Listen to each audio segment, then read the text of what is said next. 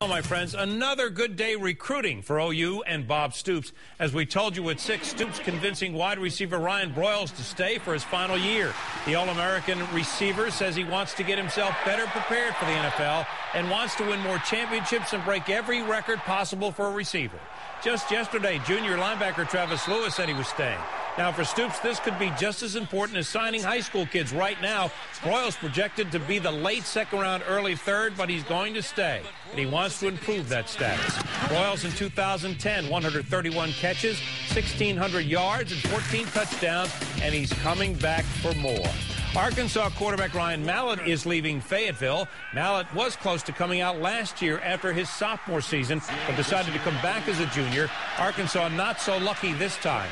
Mallett leading the SEC in passing this season, throwing for 3,600 yards and 30 touchdowns. The Stanford coach may be leaving for the NFL, but the Cardinal quarterback is returning to college.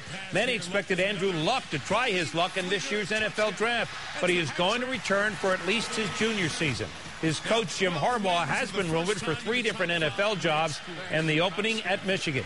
With Luck staying in college, it moves OSU's Brandon Weeden up a notch on the NFL quarterback projection list.